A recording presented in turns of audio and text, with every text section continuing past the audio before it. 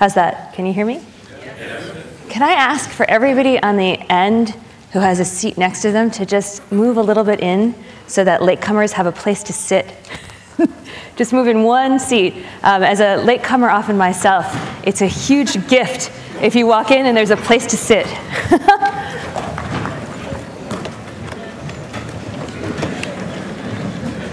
But not too much, because I think they've shut the side doors too, so you're good, you're good. Okay. I'm really, really happy to be here. My talk is entitled, Freedom in My Heart and Everywhere. As Josh said, I've been involved in the free and open source software community for a while. I am the executive director of the GNOME Foundation, and we'll get to some of that a little bit later, which is really cool. And I, for a long time, was a lawyer at the Software Freedom Law Center, resulting in eventually becoming general counsel. And so I had this really lucky opportunity to get to know a lot of folks in the free and open source software community by helping them with all of the crap that they didn't want to deal with. Really, really fun. I've been a free and open source software enthusiast, I'd say, since the 90s. And I'm also a patient. I have a really, really big heart. I actually have a huge heart. So you'd think because I work for a nonprofit, but I actually have an enlarged heart. So I have a condition called hypertrophic cardiomyopathy.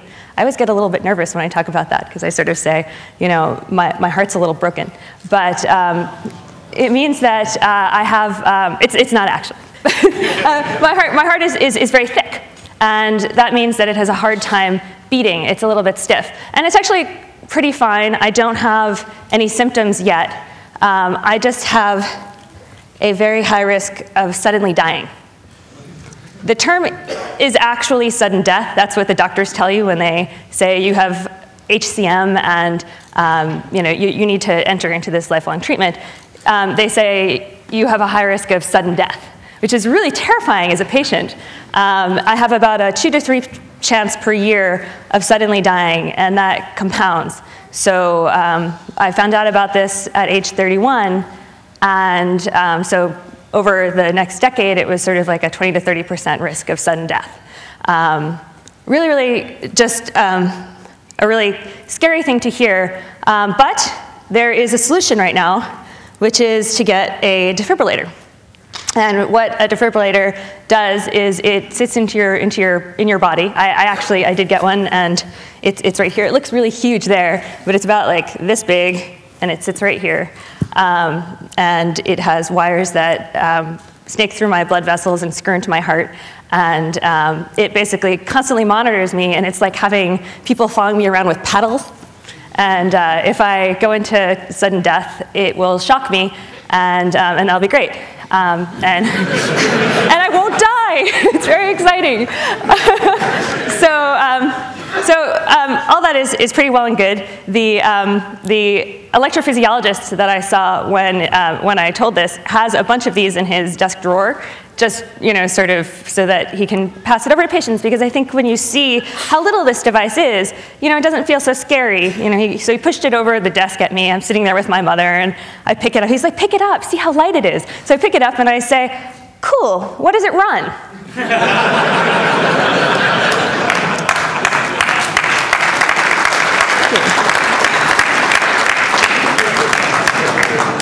To which I got a blank look.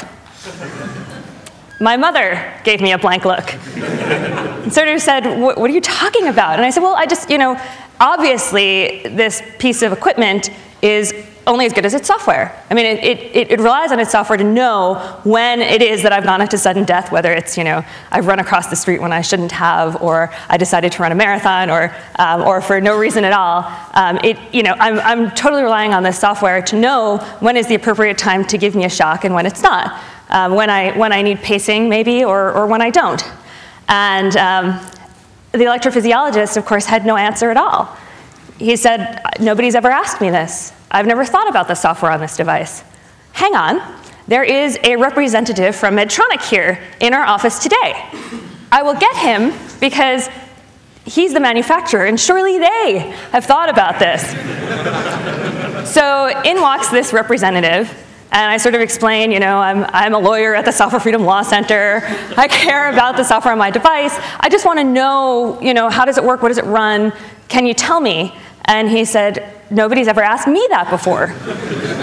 So we had this really interesting conversation, and he said, I see that this is a very serious issue. Here's my number. Call me, and I'll put you through to people to talk about this. So emboldened by this, I went and I called him at Medtronic, and he gave me the tech line. And so I kept leaving messages. Eventually, I kept being bounced around, and nobody would talk to me about this. I called the other two major medical device manufacturers, Boston Scientific and St. Jude, and neither of them could give me real answers either. Eventually, I started calling and saying, look, if someone would let me look at the software, I'll sign an NDA, really against my principles, because I'm a nonprofit activist in the technology world. I don't want to sign any NDAs that will prevent me from sharing what I find with somebody else. But I thought, at least I'll be able to see the source code, and I'll feel comfortable about what's being put in my body. But unfortunately, I was brushed off. I was told no. I talked to some people at Medtronic that were sympathetic. They made sure I had access to good doctors. People said, oh, we're Medtronic. We care deeply about making sure that there are no bugs in the software that we put on these devices. Obviously, we wouldn't release it if we didn't think it was safe.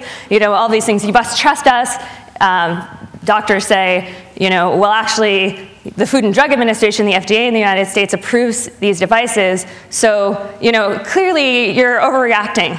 And when I was talking to that same electrophysiologist on the phone and said, I'm really troubled by this because, I think about all the people that have these devices. Some of them are quite powerful. Dick Cheney had one at the time. He has a more impressive device now that actually continually circulates his blood, so he has no pulse. It's a fascinating device. Yeah. There are a lot of prominent people. The demographic that gets these devices are often in some powerful positions, and so you could easily imagine a situation where someone would be wanting to shut down these devices. And the electrophysiologist that I spoke to on the phone got so upset. He got so upset that he hung up on me. He said, I think you're up to something. I don't understand. I don't know why you're so upset about this. If you want to get a device, I'll help you. But I just think you're hang up. And I think it was very scary because he told me at the beginning of talking to him that he installs these devices all the time. He installs devices, sometimes several devices a day. So, the idea that he could be not even asking questions about the software that runs on these devices was pretty terrifying to him. So I put the whole thing off. And I just said, I can't think about this. It's so terrifying. Am I really going to get proprietary software in my body? I don't know. Plus the whole mortality thing and getting a piece of equipment sewn into your body it's just, it was really a lot to deal with. So I kept putting it off, and eventually I couldn't anymore because friends and family just kept asking me about it and saying, we're so worried about you. We know that you can die at any time. My mother, I of course don't have a landline, and I don't have great mobile reception in my apartment. And my mother, if I didn't call her back within an hour, would start calling all of my friends, saying, have you spoke to Karen today? Do you know if she's okay? I went to brunch with a friend, and she asked me how this process was going, and I said, well, nobody from the medical companies is calling me back, and I'm sure I'll work it out. And she just burst into tears, and she said, you could die today, and I just can't deal with that. If you don't take care of this, I don't know if I can be friends with you because this is a serious thing, and you're ignoring it for what she considered to be an esoteric issue. So I really understood that, and I really didn't have a choice. So I got a device. I got it implanted, and it took some time to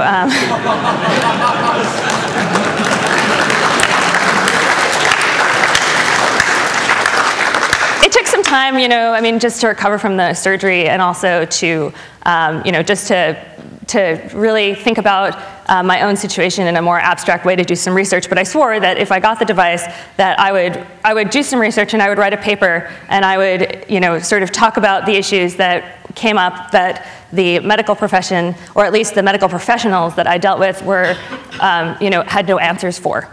So the things that I found out when I wrote my paper were things that would surprise you and things that would not surprise you. So software has bugs. I really, really, really wanted to get a picture of the crickets that were in my room last night. That fellow keynoters. Cockroaches. They are cockroaches? These are cockroaches.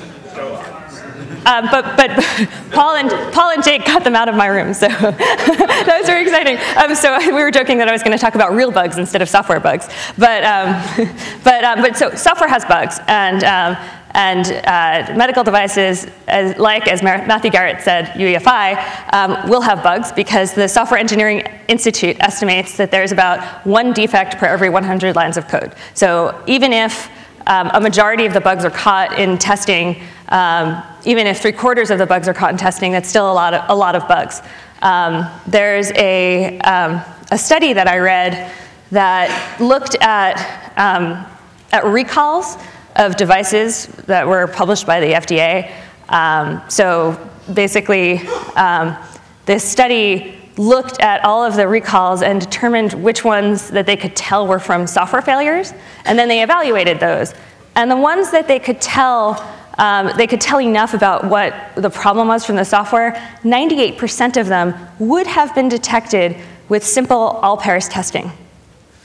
So, I mean, basic testing that you would expect for any, any kind of technical piece of equipment. So, yes, the FDA has some review over these devices, but, if the companies aren't doing basic testing, what are we doing?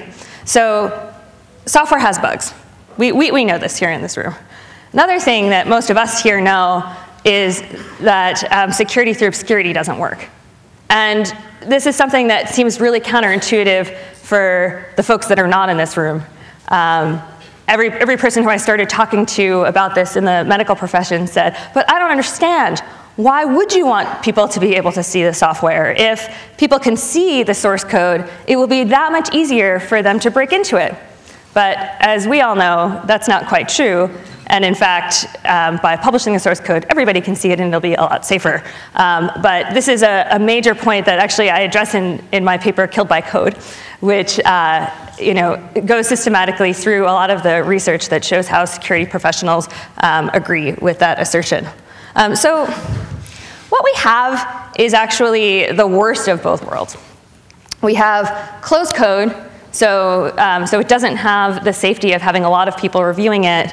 But we also have no security on these devices. So a lot of these devices are broadcasting wirelessly. That's the standard right now. When I found out about that, I was totally freaked out. Who do you mean my heart device is going to be continuously broadcasting? Like that just, I mean, thinking about the conferences that I go to, the people I hang out with, I don't want my information being broadcasted.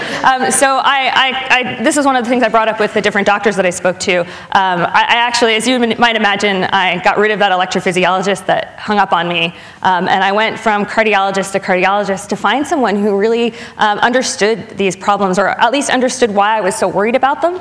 And I finally found a great cardiologist and a great electrophysiologist who said, I have never thought about this issue, but I understand why it could be a problem.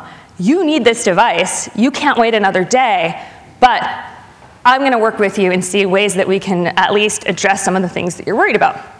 So one of the things that my electrophysiologist did was that he called around from hospital to hospital until he found an old device. So he sort of said, okay, I've got a really simple heart condition. All that I need to do is to have a device that's going to be monitoring for a dangerous rhythm. And if I get a dangerous rhythm, it will shock me. It's a much more simple algorithm than what the newer devices do. So a lot of the newer devices have these complex pacing algorithms for people who have a wide variety of problems. You understand why the medical device companies do this. They do it because single devices, these devices are very difficult to make. They're precision manufacturers, and if they can get these devices that work for a broader range of cases, then that's all the better. And then you never know what kind of additional complications that people are going to be developing. So I don't have any symptoms now, but I might develop them, and it's great to have the pacing technology. But my electrophysiologist, my cardiologist said, great, I know that you have a very simple need here, so why don't I find you an old device? So I actually have an older device that communicates using magnetic coupling, and not through wireless technology, but my father has a wireless enabled pacemaker, and when he walks into a room and the technician's office, they just change his pulse. So, before he even sits down, they know so much about him, and they have the ability to really affect him. It's incredible. But as you can see at the last point on this slide, these devices have been hacked. A university think tank, actually a think tank of a couple of universities, worked together and showed that using just commercially available equipment, you could hack into these devices and take control of them. They were able to not only deliver shocks, which is terrifying. I once had my device shock me in error, and I can tell you it's like being kicked in the chest. You are basically, you're out of commission at least for a few minutes. I had to sit down, and it was so exhausting, just the surprise of it and the worry that I went to sleep for a few hours afterwards. It's pretty unnerving. And so not only that, they were able to deliver those shocks, but they were also able to stop the delivery of treatment. So if the device was pacing, they could stop the pacing, and a lot of people require their pacing in order to just live. So a lot of people can't walk up a flight of stairs. My father's one of these if his pacing is disrupted.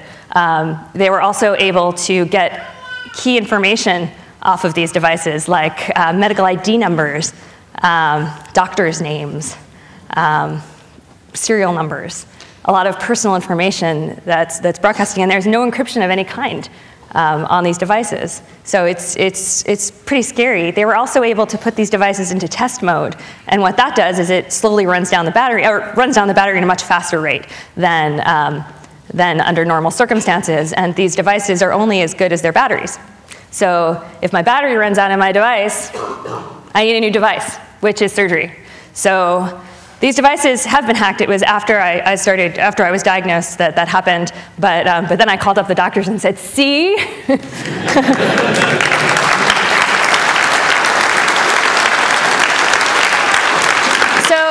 the doctors really rely on the fact that these devices are approved by the FDA in the United States and similar regulatory bodies elsewhere.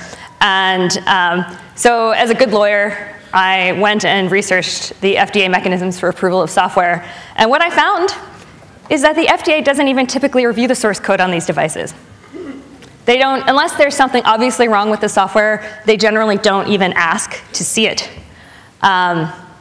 There isn't actually a clear set of requirements for the software even. And the reason why, I mean, there are reasons for all of these decisions at the FDA, but we think the FDA is doing a lot more than it turns out that they are. The fact that they don't have a clear set of requirements is connected to the fact that they say that the companies that design these devices, because they're so specialty and because they're so particular to each manufacturer, there are probably tests that are specific to those devices, and that the people who know those devices best are the manufacturers. And therefore, they're the ones that need to design what the tests are. And there's some back and forth about whether they've done the right tests or not, but the truth of the matter is, at the end of the day, there's nobody at the FDA that even sees the source code.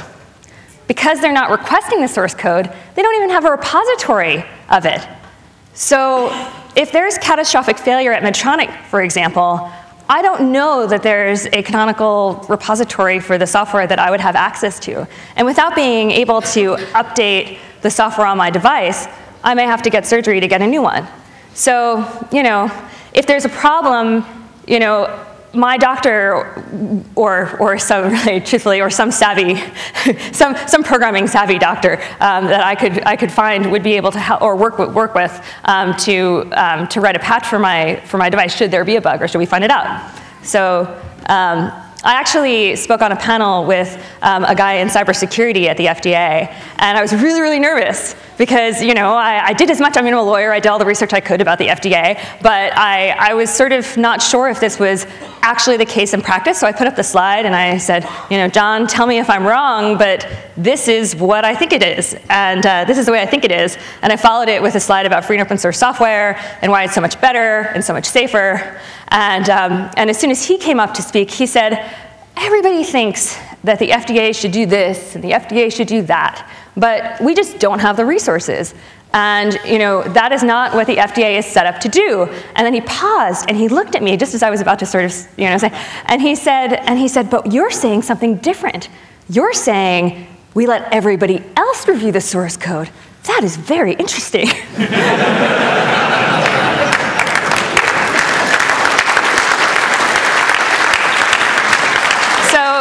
Making sure that our devices are, have software published means that everybody else can review it. I mean, I would have reviewed it. My dad, who has that pacemaker, is also an engineer and a Fortran programmer. He probably would have looked over it. Many of us know people with pacemakers. We would scour that code, for sure. One other thing that I found out, which was a little bit weird, is that because these devices in the United States are approved by a federal agency, patients are preempted from suing under state tort law. So there's a whole avenue of remedy that patients normally get, which the medical device manufacturers don't even have to worry about. So now, I mean, I'm not saying that the medical device companies don't care if their patients die. Obviously they do. But there's a whole part of legal remedies that aren't even available. Really amazing, this research, and all of it is set out in this paper I wrote that's available on the Software Freedom Law Center's website. So all this results in the fact that I don't have freedom in my own body. I'm not allowed to review the software that is implanted in it. It's literally connected and screwed into my heart, and I can't take a look at it. It's unbelievable to me, and I still, my mind is blown at the fact that this situation happened to me. I mean, it's a little bit freakish that I was a lawyer at the Software Freedom Law Center and I happen to have this rare heart condition, I admit, but still just mind-blowing. I didn't even have a choice. The choice was either you are extremely likely to die or you can get this device in your body. I hope that nobody in this room has to face that choice, but it was really, really, really scary. And then I started thinking about it. And you know, it's not just our heart devices. It's anything that our lives and our society rely on. And as I thought about it, I realized that this actually touches on a lot more areas of our lives than I thought it was. For example, cars. Yeah, so like the university think tank that worked on those medical devices, and I would say if you have time and are bored, you should totally read that study. It's fascinating. They implanted the device into a bag of bacon or meat of some kind to simulate it, and they show all the equipment that you can find anywhere that they used to hack into it. But the same process was done with cars, and a different think tank showed that they were able to hack into two different brands, two different manufacturers' cars.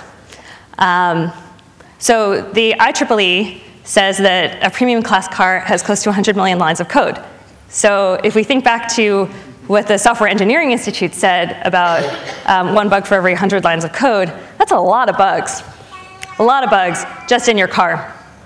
And what this think tank was able to do was all the things that you might expect. They were able to cause the car to accelerate and to brake. They were able to control each wheel of the car individually. And my favorite part, just for kicks, is that, I don't know if you can see, but they were able to put a message on the dash. And so they said pwned. And there's the little X-eyed emoticon there. So, you know, the idea that they were able to take control over two different brands of premium class cars was, you know, is really amazing to me. Voting machines is another area that is super critical, and that we've actually been talking about, a lot of security experts have been talking about the problems with our voting machines. In the United States, we rely on Diebold and a lot of private manufacturers, we have had problems with calibration. I don't know if you've seen, but there are all these hilarious cartoons of people trying to vote for the right candidate, and the name of the candidate they want to vote for moving around the screen, and sort of, you're trying to poke after it, and eventually, no matter what you do, it says, so you wanted to vote for you wanted to vote for the opposite candidate, right? And it's very difficult to know. And because we sometimes don't have verification of a paper receipt, we don't even know necessarily that our vote was counted properly, and that we were able to vote for the right candidate in the end. Really weird, as this is the basis of our society and the backbone of our democracy. I love what they did in Brazil. I don't know if you guys heard about this, but Brazil said, we know that software has vulnerabilities and software has bugs, so what we're going to do is we're going to invite teams of hackers to come in. We're going to give you the source code, and we're going to give a prize to anybody who finds finds a vulnerability to game the system. And of those teams, 2 of them were able to find bugs. They say that neither of them would have affected an election, but they were able to fix those bugs, and those hackers got a prize. Democracy is safer.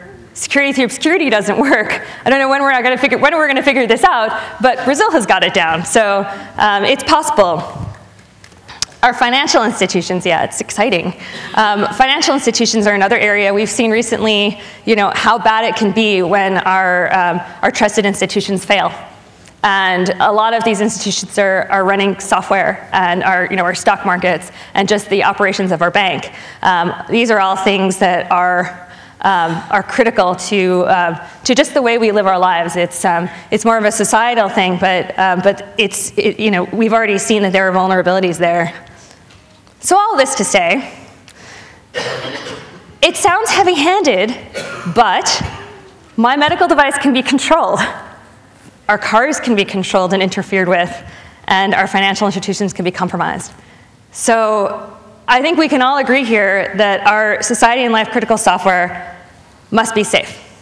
But we're in a really interesting time right now, because how do we know what software that we use is life and society critical? The way that we use computers has totally changed very, very rapidly and very recently. I've been astounded how people of all ages have started using computers in a way that they never have before. It's no longer specific tech-savvy people that are computing. It's everybody. It's our grandparents. It's everyone, and we're using our software for everything. It's become how we do everything.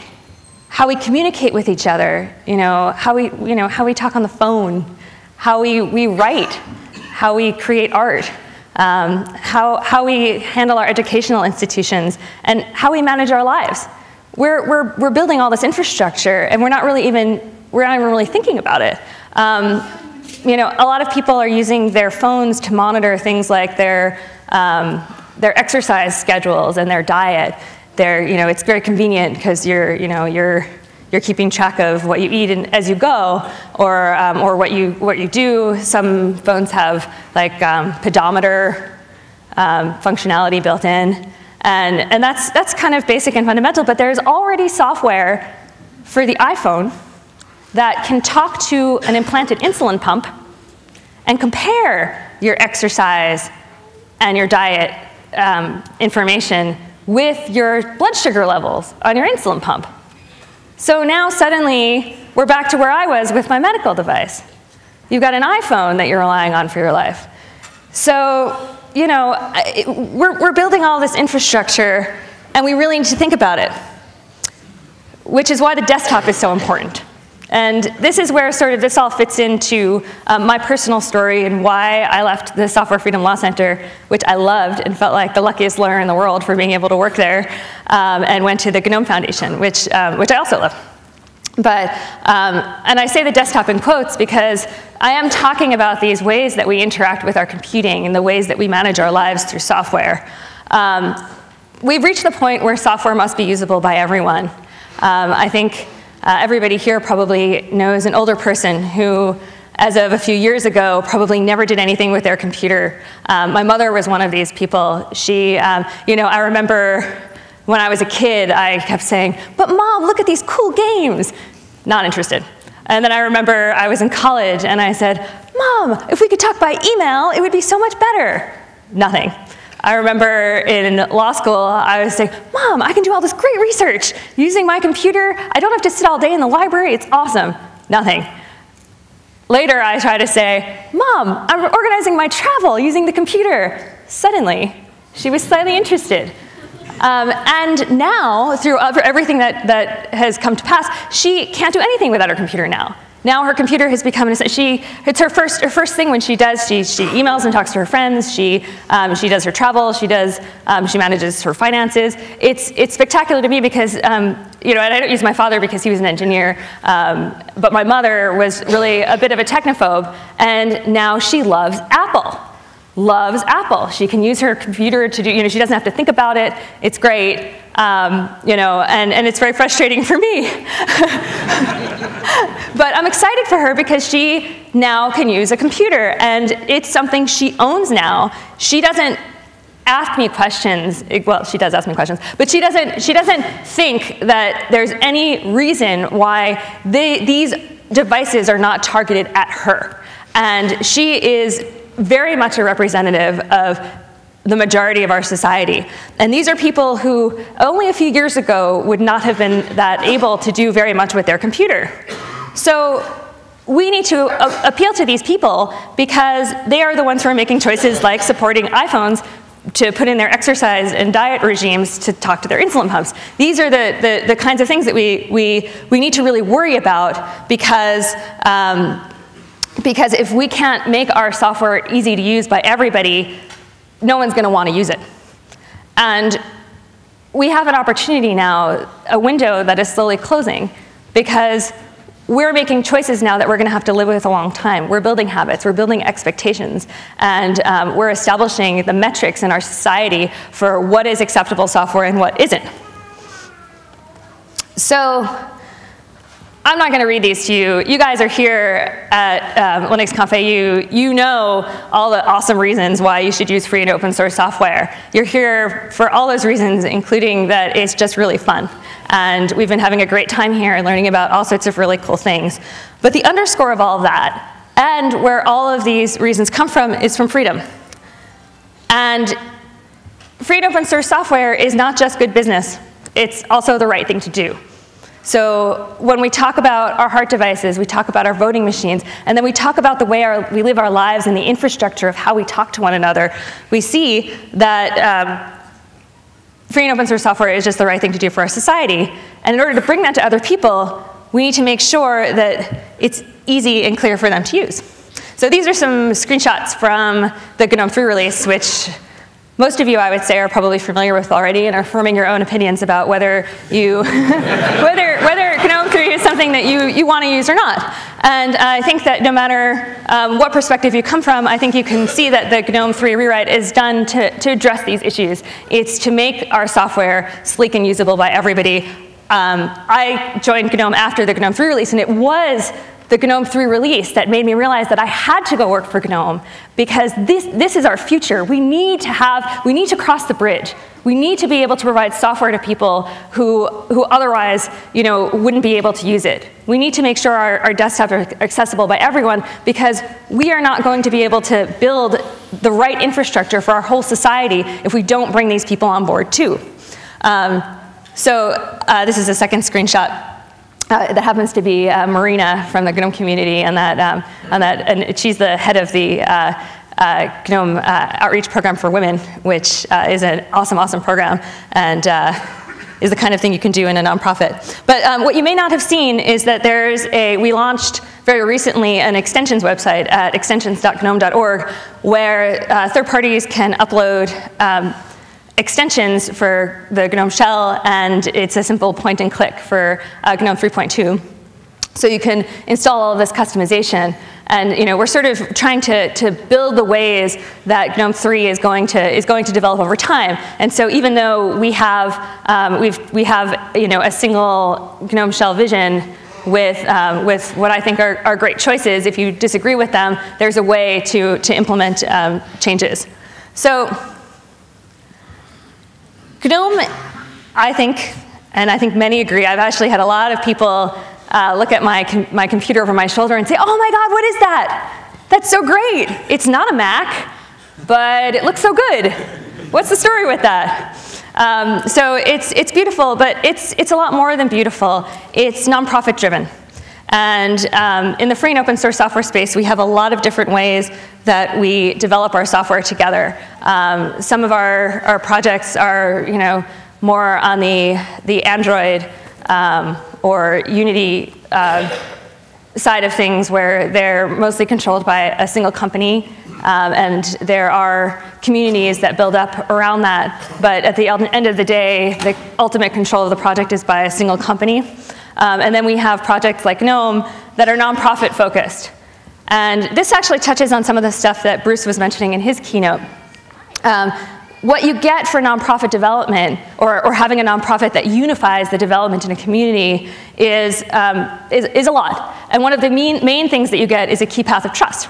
So the GNOME community, for example, the foundation is composed of members. I think there are over 300 members. It varies depending on where people are in renewing their membership. But in order to become a member, you have to become a contributor to GNOME, and it's only available to individuals.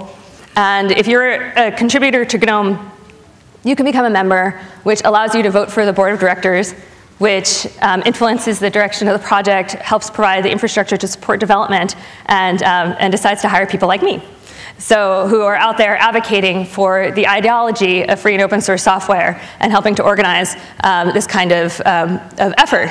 So if you imagine a situation now, the GNOME community does not require copyright assignment, but if a nonprofit community like the GNOME community were to require copyright assignment, were to accept copyright assignment, those copyrights would be held by a foundation that had oversight by the contributors, by everyone who has a stake in the community, by everybody who invests in it. There's a certain assurance to knowing that the control of a community is in a nonprofit that is focused on what the contributors want diversely over companies. I did put in saying that it's, I wanted to stress that I'm not saying that companies shouldn't, don't have a very, very important place in free and open source software. Of course, companies, must be able to develop products in the free and open source software community, but we need to encourage these nonprofit structures which are focused on the ideology and work with companies to help them accomplish their goals, but under the rubric of nonprofits, the way that we have in the GNOME community. We have a lot of companies that are involved in GNOME in the advisory board and just as good participants. But the overall mission of the GNOME Foundation and the community is the public good. We are a public charity. So we are focused on the public good, not on our profit. Which means, we care about our profit, but for participants in our community. But what it means at the end of the day is that we want to make the world a better place. It sounds a little bit hokey, but let's be honest, that's where a lot of this free and open source software came from originally, ideologically. That's why we have such great and cool software. We have to start thinking about making the world a better place. So we at GNOME recently launched an accessibility campaign. We want to make 2012 the year of accessibility. This is a perfect example. Yeah, it's really cool work. It's super important. So this is exactly the kind of thing that a company might not be able to afford to do. Because it's not necessarily in interest in increasing the bottom line to work on specific accessibility initiatives for smaller populations of people. But we at GNOME understand that this is incredibly important because a desktop that's not usable by everybody is one that fails our mission. So this guy is Robert Cole. He is super awesome. That's a picture of him and his family. He was kind enough to come forward and let us use a testimonial of his for our accessibility campaign. he was born with a vision defect. So he has no vision in one eye and very limited vision in the other eye. He was relying on some proprietary assistive technologies at one point that were really working for him. He got a grant from his local government in order to get those technologies, and they were assisting him to work. But then when his system upgraded, he applied for more funding to get the upgraded assistive technologies, and he was denied additional funding. And he was just out of luck. Fortunately, GNOME has been a very accessible desktop, and he was able to use GNOME technologies, and through that he became a very active member of the GNOME community. But with free and open source software technology, whatever we develop is going to be out there, it's going to be available. You don't have to rely on expensive proprietary upgrades to know that you're going to continue to be able to use your software should your overall system upgrade. So, you know, making sure that this kind of work is done in a free and open source software environment is extremely important. So we've just launched this accessibility campaign. If you donate to GNOME while this campaign is going on, we pledge to use the money to develop assistive technologies. So all this to say, let's choose freedom. We can choose freedom. We in this room are a very special group of people. While I'm focusing on, you know, what our users are doing and how we must bring our users, you know, and I say the broader users, we have to think big, we have to think giant. And, you know, while we need to do things that bring our user base in, people in this room are making choices every day. I can't tell you how many iPhones I have seen at this conference, how many Macs I have seen in this conference. You know, we have the technology, it's good. I don't really tweak my desktop very much anymore at all. I switched over to GNOME Shell, and it's so sleek and great that I barely use the command line for things that are connected to my computing environment, and only then when I really feel like it. It's not for everybody, but we need to choose free and open platforms. We need to develop on them because it's the only way we're going to create these, you know, safer and better societies. It's the only way we're going to create a world where we know that our software can be reviewed and that it will have integrity. We need to build our communities in the nonprofit space because we need to create those really good degrees of trust. We need to bring the ideology back into free software. It's, you know, I'd say it's going a little bit out there to say it's not about terminology, it's about ideology. We really need to think about making the world a better place because we can, and we should. I have this picture from the original Apple campaign because it really strikes me that you know, this woman coming and taking her hammer and flinging it against the, you know, the establishment and the machine for our individuality and our freedom. And it really speaks to me now. You know, let's choose free and open source software for ourselves and for our society.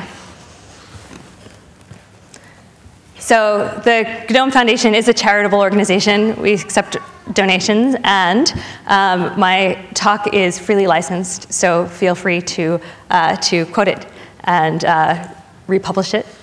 Does anybody have any questions?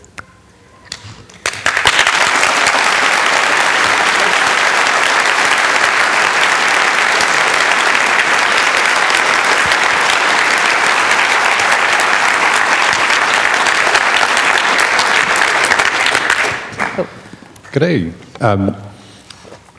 I guess I personally see it as a really positive future because I think there's never going to be the year of the Linux desktop where everyone suddenly converts, but it will just be this gradual process in the same way that most of us have come to Linux after some other proprietary process.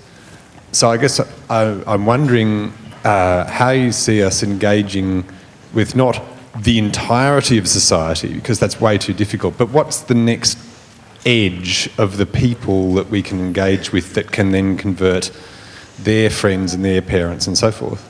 I honestly think that the next wave is that we need to get into schools as much as possible. You know, I think there are a lot of great initiatives to bring our various free distros into schools.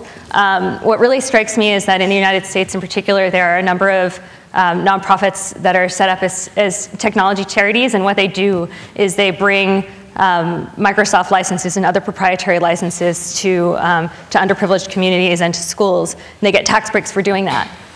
What they're actually doing is creating a dependency on proprietary software.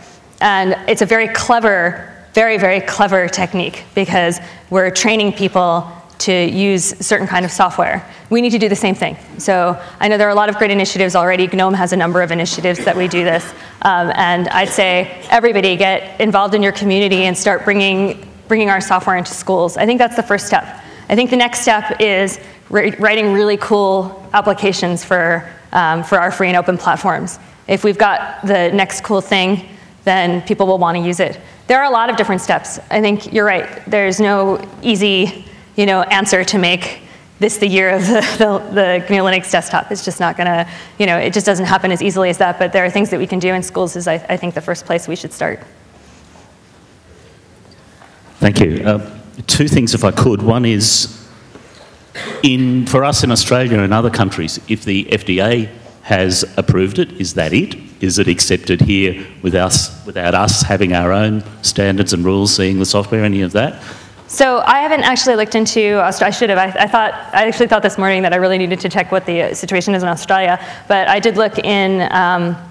I know that in the UK and other countries there are comparable bodies. The ones that I've looked in so far also don't review the source code, so they have similar review processes. The FDA only applies in the United States, so each region has its own approval process. But from what I've discovered so far in the regions that I've looked at, they're similar. The other thing is that there are other areas where software is extremely important that you've mentioned during your talk, like avionics and gambling machines and so on. And in some places in the world, there are different rules. There's review of code and that sort of thing. So two things out of that. One is it seems a shame that there aren't general government standards for software where it matters. Have you got any thoughts on how we could make that happen? Well, we have to become real advocates, and what has really struck me is that the proprietary software companies have such an amazing lobby. They have so much money that they can pour into making sure that the government is deeply concerned about their innovative edge on, for their products, that they keep their appropriate incentives. Now, medical devices is a really good example of how that breaks down. When you think about the business case of medical devices, you sort of start to see, okay, well, I'm not buying my hard device, I'm not choosing the brand of my hard device because it has the best software on it. I'm choosing Medtronic because they have a good track record, because they are a precision manufacturer of really detailed equipment, and they have been for a long time. If they publish their software, even if they publish their hardware specs, it's not like, it's not like Nokia is going to go and start producing medical devices. And if they did, it would take some time to get doctors comfortable with the fact that they would be relying on them. They've got good support. So, there's this whole issue of the fact that these proprietary software companies have a really strong lobbying force. The only response I've gotten from Medtronic so far is saying, our business case relies on keeping our software proprietary. In the United States, there were a bunch of breathalyzer cases for drunk drivers. And those drivers, there was a driver who said, if you're going to convict me based on the fact that this breathalyzer said my blood alcohol level was very high, I want to be able to see the source code in order to determine whether or not that was accurately derived. And the company fought it and said, this is our proprietary technology, blah, blah, blah, blah. Eventually the court said you must produce the software, the source code, and what the court found through experts was that the results could not be relied on. So, amazing stuff. And this happened in a lot of different jurisdictions. Some in the United States, some jurisdictions say you must produce the code, others say no. But I think at the end of the day, we need to keep this in our dialogue, keep asking these questions throughout our different areas, from breathalyzers to medical devices, and being a really vocal community about these issues is going to help. We also need to organize from a lobbying perspective as well, because there's just so much funding on the other side. There was a question back there. Oh, you've got the mic, Jake, okay. Hi. So first of all, I think your talk was totally awesome, and thanks for expressing basically the core of the free software ideology, which is that free software is about freedom, including the freedom to know how you're kept alive, which I think is really important. So thanks for doing that.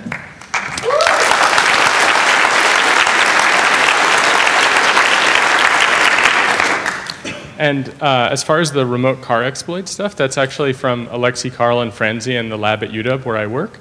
And those exploits were done remotely through the telematics units in the cars. So just like hard implants, people can crash your car remotely. So this, I mean, and it's like through a telephone. Yeah, I meant to. That's really important. I meant to get that into a little bit more detail, but yes, the control of the cars were remote.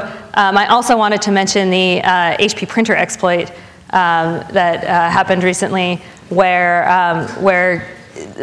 over the internet, folks were able to take control of HP printers, which not only were able to do all kinds of terrible things like be able to know what you're printing, including monitoring to see if you're printing tax documents, and if so, determining what information was included in particular boxes, but they were also able to set printers on fire.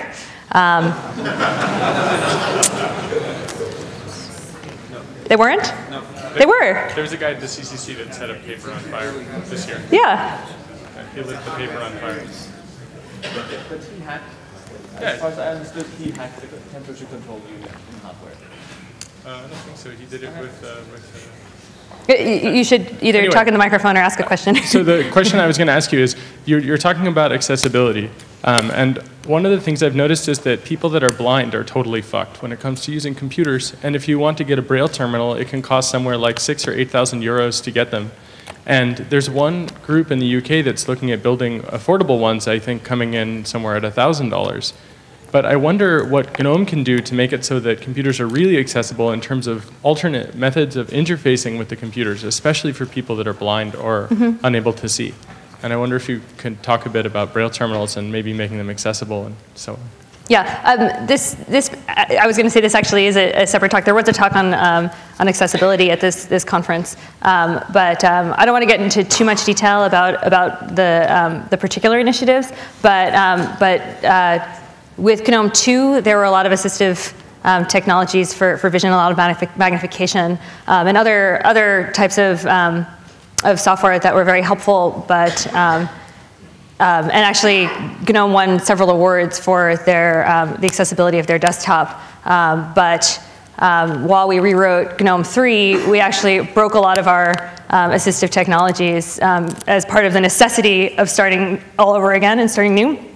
So actually, our campaign is much more basic than that. I'd like for us to get there over time, but we have some great software, but it needs help just to get working. So the accessibility campaign that we're running now is really fundamental.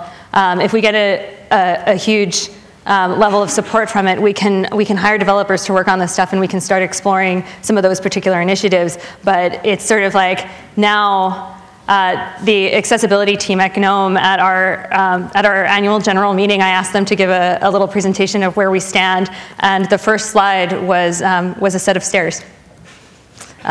So right now we have a lot of work to do.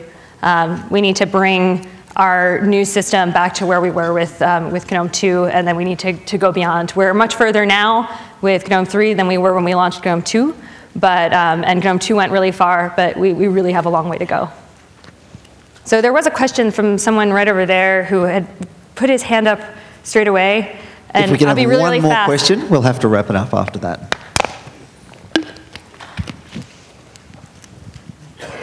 Thank you. I am concerned that should your implant fail and you collapse to the floor, I don't know what to do. Is it just CPR, or is there something else I should do, and how is that That's a communicated? great question. That's a great question. Everybody should be trained in CPR, and I became aware of this and asked all of the people close to me to get trained in CPR when I found out I had this heart condition. So if somebody collapses in front of you, you should commence CPR. You should check their life signs and follow that procedure. For me, if I collapse now, my device will most likely shock me. And if it doesn't, if somebody performs CPR, hopefully we can get my blood circulating until help comes and I can be shocked with an external defibrillator. The truth is, that it often takes so long to get an external defibrillator and to get people's hearts started again that there's often some brain damage by the time that happens. So that's part of the reason. Huh? There's one in the lobby, yeah, a lot of, and it's funny because I kind of, when I walk by those now, I think those are for suckers. I've got my own. So, all this to say, I am really glad that I have this piece of technology, and I'm glad that I can rely on it. I just think it can be better and safer. Okay, thank you. Unfortunately, we are out of time, but a huge round of applause for Karen. Thank you.